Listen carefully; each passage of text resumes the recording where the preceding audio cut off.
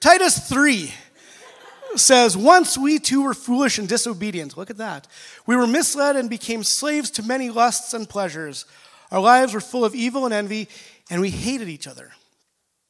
But when God our Savior revealed his kindness and love, he saved us. Not because of the righteous things we had done, but because of his mercy. He washed away our sins, giving us a new birth and new life through the Holy Spirit. He generously poured out the Spirit upon us through Jesus Christ our Savior. Because of his grace, he made us right in his sight and gave us confidence that we will inherit eternal life.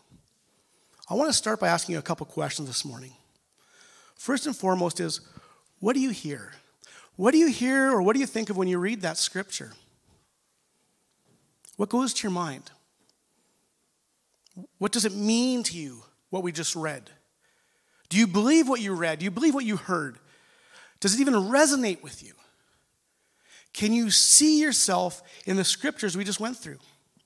Because I know when I read this, when I looked at it for the first time, I'm reminded of my life in Jesus Christ and how he's personally taken upon himself to change me.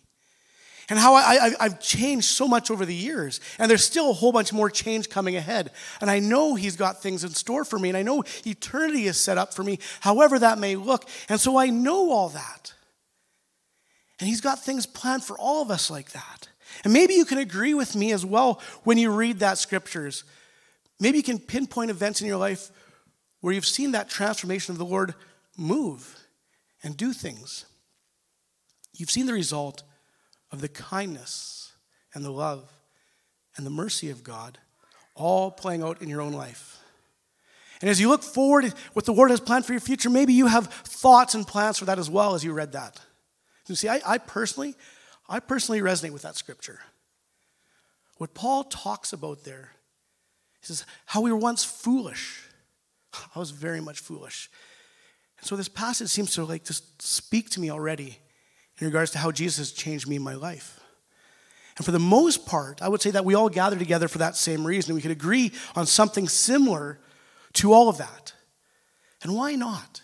After all, that would appear to be what Paul is writing about here. However, when you look at the bigger picture of what Paul is actually writing to Titus about, you'll see that this part that speaks to you or me individually, it plays in on a much larger picture that we need to take a look at. And Titus is a very interesting letter. And it's classified as a pastoral epistle for all the Bible school students here. It means that it is one of the 3 letters that Paul wrote in regards to pastoring churches. The other 2 were 1st and 2nd Timothy, and the third one is Titus. And these pastoral letters, they discuss issues of Christian living, doctrine, leadership, as well as they give advice on matters of church government and discipline. That's what a pastoral epistle does. And it's basically this leadership manual that Paul's going to give out to those who he leaves in charge of churches everywhere he goes. And regardless of how many years it's been since Paul wrote this, in the year 65, this letter is still applicable today. No revision or update is needed. It's fully complete as is. So as much as we look at this verse in Titus and point to ourselves about this verse, and we want to own it, it actually has a much broader picture and something that's a lot more relatable today than we may realize. When we look at the world we're in right now, when we look at the world today and how our younger generations or even our current generations are responding to God and to church, you're seeing a divide. We see a divide. And values are changing. Lifestyles are changing. Definitions are changing. And this shift is happening. And we don't need to even look at the statistics to see that either. All we have to do is just, look at the communities and watch to see how many church doors are being closed, or how many are on the verge of closing. Or take it one step further, step inside and look at the church and see how many generations are missing from these different churches in our communities. And we'll see that the demographics aren't as healthy as they once were. Well, let's take it to a different level altogether. The percentage of people in our community alone who would find themselves associated with a Christian church is probably under 10%. 10% of our community's population. What are we, 20, 25,000 people here? Do you think if we combined all the churches, we'd find 2,500 people in church today? It's a long weekend, probably not, but you never know. And the thing with that, though, The way we handle this, the way we respond to that understanding of that missing generations, of those missing demographics, of that missing percentage, is this trend we seem to take. How do we make church more attractive to people? How do we trick them into coming to church? How do we reach the masses? How do we connect with those who are not in church? And what can we do to make church more desirable for them? And we really focus on that as church growth. I heard it put best this week. It says, we count butts and bucks, or nickels and noses in the church. And I thought how appropriate that seems to be is how we value church attendance, is how we count. We're very focused on that style of church growth. And when you look at things, it's a very viable and realistic question. How do we grow the church then? Especially knowing that we're commissioned by Jesus himself in Matthew 28 to go and preach the good news and make disciples. The hard part with that, though, is how do we do that, though? It seems so easy when you read the New Testament. They're just going out and doing stuff. And it seems so hard here because we've got all this other stuff to do as well. And especially because we know where we live. And where we're at. Most everybody's heard of Jesus already, and they've had encounters with church or Christians that haven't been too favorable sometimes. And the bride of Christ has almost given a bad example to who our Savior really is, to who the bridegroom is. And surprise, surprise, it still happens. I know it's happened to me. It's probably happened to you as well. It's out there. So typically when we respond to that question of growth, what do? Well, let's do a building upgrade. Let's reput the ceiling and put in some nice lights. I like that. It works. Why don't we have good music? Why don't we have program after program after program? Why don't we have outreach? Let's do a men's group. Let's do a teenage group. Let's do a youth group. Let's do a women's study. Let's do all these things which are good, which are valuable, which are needed. But is it filling the void? Is it fixing what's wrong? Or are we just throwing glitter over the model we already have, thinking we're changing it? We haven't even looked at the real reason why the church body of Christians isn't really growing. Because it's not. The church body is just changing venues. And that's the reality of today's church growth. When somebody's numbers goes up, it seems like somebody else's numbers go down. And that's just what's happening, especially post-COVID. If we could just look around the room, how many new Christians would we count? New as a believer in the last 12 months, last 24 months. Well, we can even go 36 because COVID really made a real big crimp on that. This is almost a standard we're seeing in churches as well. Where's the growth? Where's the salvations? Where's the word of God being shared? Are you following me? So the reality is, none of that glitter really matters to what really needs to be done. And none of that applies to the scripture we've just read, does it? Think about it. Did any of that bring you to Jesus? It may have brought you in a church door somewhere, but that's not what brought you to Jesus. So why do we expect that to work now? It was definitely not what brought me to Jesus. It was a log building in the middle of the nowhere. It was by a lake, and there was not very many people there. And there was bats, and it was stinky. Anyways, the rather thing that changed us is this reason we can resonate with the scripture. The exact same thing which Paul was telling us. God's kindness, his love and mercy, and the power of the Holy Spirit. That's what changes us. And not because we did something, but because God did something. Because God saved us. And his Holy Spirit empowered us to change according to his word and his ways. Paul starts off the third and final chapter of this letter reminding Titus and us of this and how to live as Christians. After all, like I said, it's a pastoral epistle dedicated to teaching us how to live and behave as Christians. And Paul has spent the first 2 chapters of this letter teaching Titus how to handle the issue that was at hand. And the truth is, Titus had his hands very much full with those who called themselves Christians already, who were on this island of Crete. And it was those who were calling themselves Christians, but not living it, that took away any value, any meaning, or purpose to the Christian faith at all. And the question for those who Titus would have to minister to and lead and deal with became, what's the point? What's the difference between what we're doing now and what Christianity brings? Because it really seems to be similar. And because of the culture that was there was this blending of these habits they had. These religious practices that they known were being blended with Christianity, and they were calling it good. And so Christianity became useless. It became pointless. And it's with that understanding and that similarity that we can see that reflection in our society today. And that very issue that Paul wrote to Titus about how to fix it, is the exact same thing we need to look at in our society as well if we want to see a culture change and if we want to see the church grow with new believers. If we want that. So before we go any further into the scriptures, we're going to take a look at the word here. We're going to see what this issue was like in Crete. And we're going to take a moment, we're going to step back, we're going to look at what was going on. See, first of all, Crete was this large island, and it was just off the coast of Greece and had many significantly placed harbors around it. It was a hub. It was one of those central places that everybody in that area went to. It was a huge trading area, and so Crete was this place that drew people to it. It drew everybody to it, including Paul, to start these churches or to fix these churches. The problem was Crete was indoctrinated with Greek culture and mythology. And they believed that the Greek gods were just mere men and women that were actually elevated to deities because of their noble works and just their serving mankind caused them to become gods. They also believed that the gods were born on this island, that this was their home, and they believed that Zeus himself was allegedly buried here on Crete. And so this place became this central place of worship for the Greek gods, and they just inhabited that lifestyle. And they inhabited that culture and that reputation, and that was influenced by all of them, by how they worshipped these gods. And these gods were known to have bad behavior. And Zeus, who was known as the god of these gods, or the father of these gods, was the one they idolized the most. And he was also known as a womanizer. He was known as a liar and for being cruel and vengeful. And so this was the lifestyle they copied.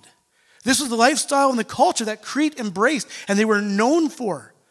This place was known for its treachery, its violence, its sexual corruption, and there's these people were hired out to be mercenaries because of this lifestyle they had created. And I don't know about you, but with that understanding of Crete and that lifestyle of those who live there, I can draw parallels to where we are today simply because of those values and the lifestyles in society now. And I can tell you that every aspect of what we're dealing with today, would be found on this island. But that wasn't the case for everybody there. Because the greater majority of the population lived there, but there was this large Jewish population there as well. And most likely was these Jews who had converted to Christianity is where all these church problems Paul had to address really came from. After all, these Jews were most likely during their trip to Jerusalem for the Passover encountered Peter giving this amazing message at Pentecost, which we're going to look at in a couple weeks. But they're the ones who would have heard this message from Peter, and they would have given their lives to Jesus, because when you go through the list in Acts 2, Crete, the Cretans were one of the people who were there. And so they heard this message, and they would have taken it back home. And they would have just started living how they knew as a Jew with what they knew as Christianity, and then all the Greek culture in there. And so there was this mess. And we're not given much else for details on how things came to be. But somewhere, these churches in Crete, and somehow they got set up. And they came under this influence of these corrupt Cretan church leaders who called themselves Christian. And they thought they were Christian. But they were ruining the church. They were ruining the church's name. They're just making it bad because they never lived or acted or led like a Christian should. And so Paul assigned Titus with his task to set things straight, and this letter provides him with instructions. Man, it would have sucked to serve with Paul. He sends you off to do all this hard work. Well, he just writes letters telling you how to do it. I'll have to try that, Jardith. This is a quick breakdown to what is going on behind the scenes. So you know what they're dealing with, so you know what's going on. You know the culture. You know the background. You know what they're dealing with. And this letter was really was addressing that. And like I said, I think we can appreciate it if we look at it just so much more from our idea, from our understanding, and how it's very relevant to every church today. And there's a lot we can take out of this letter. After all, Paul addresses a lot of things as he's basically instructing Titus on how to change the culture and how to influence the people. And we're definitely in a culture right now that wants influence of people. So Paul starts off this letter reminding Titus that this message of an apostle was his as well as ours. It is this message of hope for an eternal life that we need to share. And that this is life for the new creation of a believer is available right now. Right off the hop, Paul says that this hope for eternal life can be yours right now. But it's through Jesus the Messiah and not through your gods that lie. Because Jesus does not lie. He is faithful to all that he says, does, or will do. And actually his followers are supposed to be like that as well, he says. Despite what you've already seen in these churches, he says, his followers are supposed to be like this. And so Paul starts off Titus 1 by saying, this letter is from Paul, a slave of God and an apostle of Jesus Christ. I've been sent to proclaim faith to those God has chosen and to teach them how to know the truth that shows them how to live godly lives. This truth gives them confidence that they have eternal life, which God, who does not lie, promised them before the world began. And now is just the right time. He has revealed this message, which we announce to everyone. It is by the command of our God, our Savior, that I've been entrusted with this work for him. Before Paul even starts to address anything else, he makes sure of a couple things. First and foremost, he makes sure what? Christ and eternal hope is preached, and that God is true to his word. Right off the start, he makes sure that's known. And then we start to read this letter, and we see that Paul gives Titus this direction to start replacing all the old church leaders with these new leaders. And Paul is very specific on who these people should be. And he sets the standards very high. And these were just appointed leaders. These weren't people with education of Bible school. These weren't people with a lot of scripture education. These were just normal people who were attending there, just like you, just like me. They were just people who were going to these churches, but they need to be known for a few things. They need to be known for their integrity, their generosity, their self-control, and basically everything opposite of this Greek culture they were in. Opposite of those who were already in church leadership as well. They need to be someone who would also preach the good news, and these are godly standards we find in the Word of God. And Paul then points out the failings of those who were in charge beforehand. And he draws this divide saying, this is what is expected, and this is what's not accepted. And he's creating this new church culture that's focused on two things: godly attributes and godly behaviors. He instructs the old and the young, and even those who are slaves, how to be, how to live, how to act, how to respond as a Christian needs to respond, how a Christian needs to live. Paul is teaching these churches how to be Christ-like while still living in this culture that was so full of this Greek mythology and Greek customs and Greek life. He's teaching them how to live and not to live separate off to themselves, not to isolate themselves apart from that culture or everyone else either, but to still live in this evil world, as he puts it, with wisdom, righteousness, and devotion to God.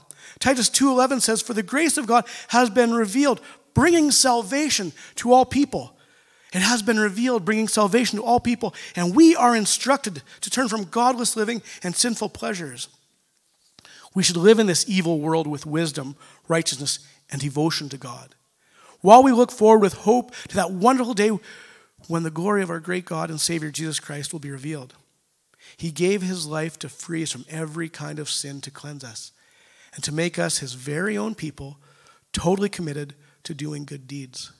Verse 15, you must teach these things and encourage the believers to do them. You have the authority to correct them when necessary, so don't let anyone disregard what you're saying. Just stay true to God, true to his teachings, and follow him. Do you hear what he is saying? Can you relate to it? Paul's instructed Titus how to basically grow this church and how to create this godly Christian culture that's going to transform everyone it encounters. And I just want to highlight them one more time before we get into that final verse, the one we started with. How do you grow the church? How do you change the culture? First and foremost, Christ and eternal hope of salvation. His gospel must be preached and shared all the time by who? Those who believe it. And second, the culture of the church leaders must be one that is recognizable as attributes and characteristics of God, as well as teachable.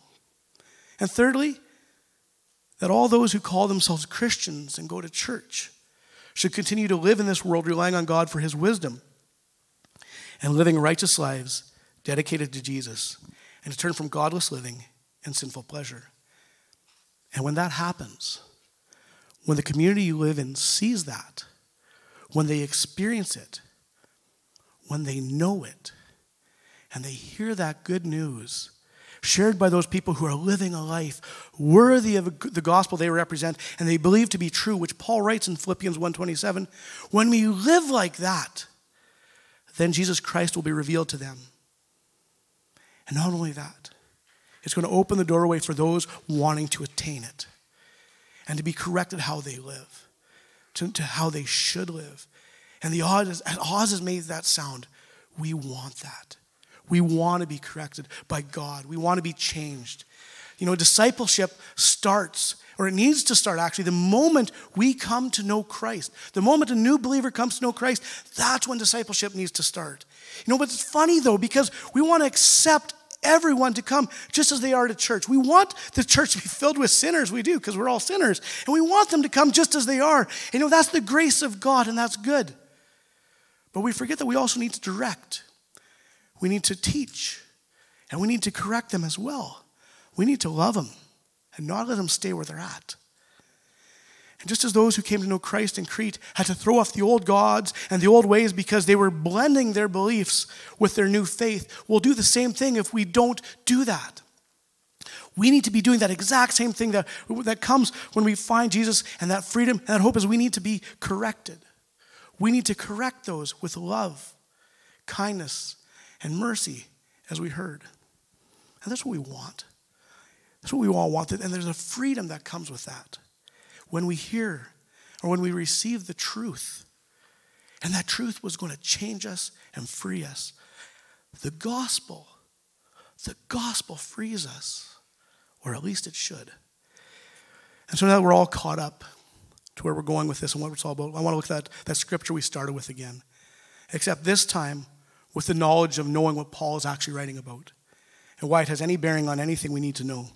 So Titus 3:1 says, remind the believers to submit to the government and its officers. Whew, good thing I ended with that one. They should be obedient, always ready to do what is good. They must not slander anyone and must avoid quarreling.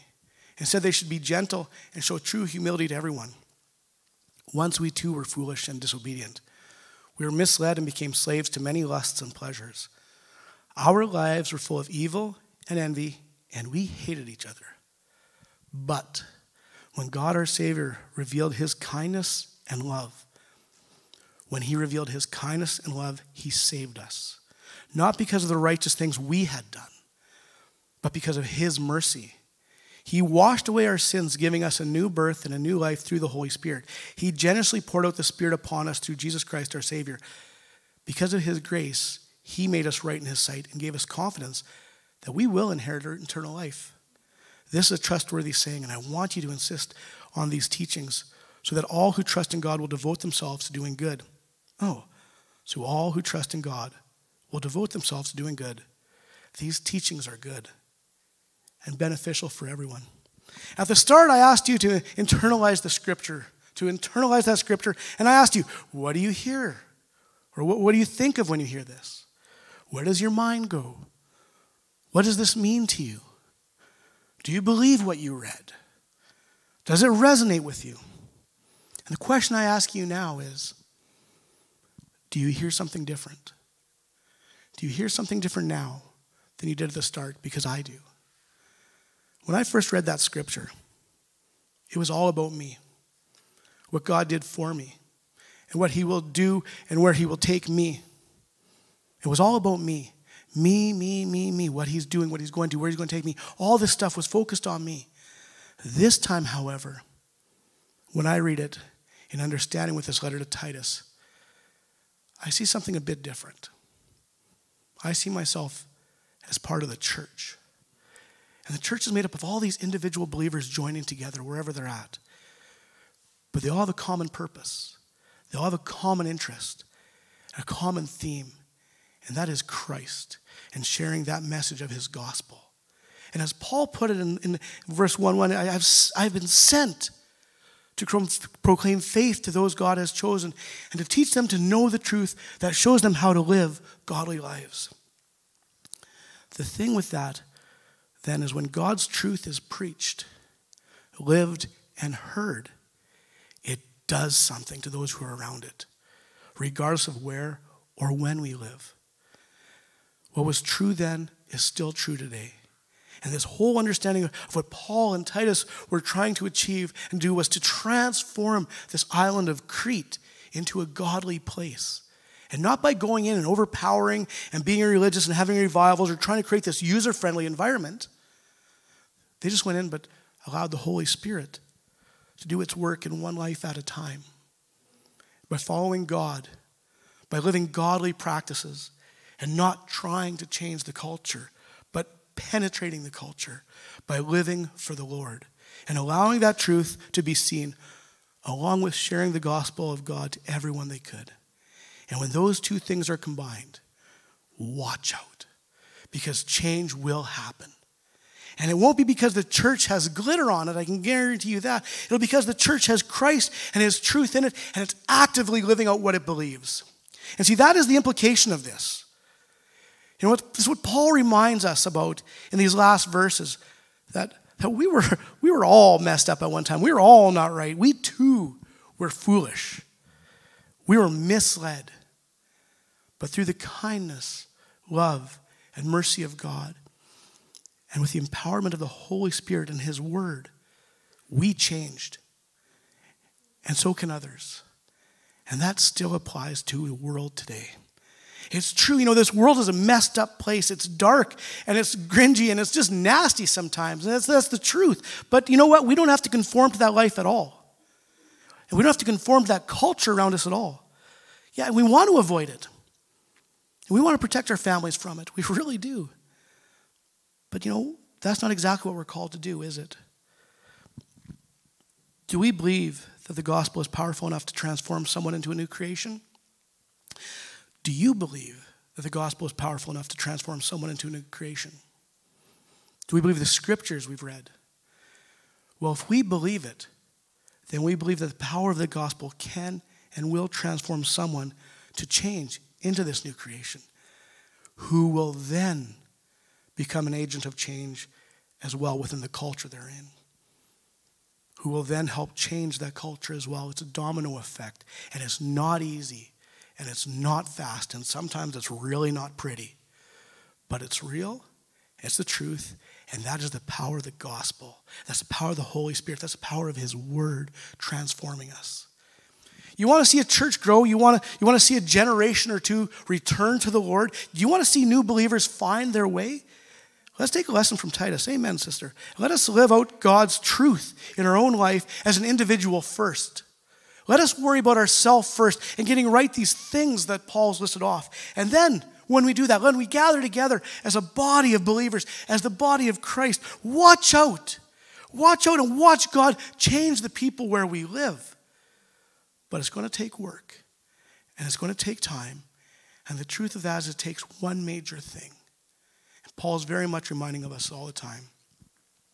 Romans 10:14. But how can they call on him to save them unless they believe in him? And how can they believe in him if they've never heard about him? And how can they hear about him unless someone tells them? Do you want to grow the church? You want to see people saved? You want to change the world? Well, it starts with one person. It starts with you. And all it takes is sharing God's truth with one other person and living a life that reflects that truth. Because that's what's going to grow the church. That's what's going to change lives. That's what's going to impact friends. That's what's going to bring the family members who are lost back home. That's going to change the loved ones' hearts. That's what the world actually wants and needs. They don't need more glitter. We don't need more glitter, although we can work on the foyer later. But we just need God and his truth. The very thing that transformed you will be the very same thing that transforms everyone else. And when we start living like that, when the church starts living like that, let us look at the book of Titus come alive in our generation. And let us get ready for that change. But that is if you want to grow the church. That is if you want to change the culture we find ourselves in. And just so you know, so we're all on the same page, I want that. This church wants that. Do you want that? Or are you just happy with the glitter? I'm going to leave that with you. I'm going to pray, and then we're going to sing another song here. So, Father God, I thank you for this day and for your word. I thank you for this time that we've gathered together. Lord, I don't want glitter. I want you. I want your word. I want your truth. I want your transforming love to change me continually, Father God. I'm not happy as I am. I want more. Father God, I also want to share that with all those around me, one person at a time. Father God, give me the encouragement this week to do just that. It doesn't have to be pretty. It doesn't have to be right. You know, sometimes we even border on theology questions of whether we did that or not. Father God, just give us the boldness to share the truth of who you are and what you've done in our life.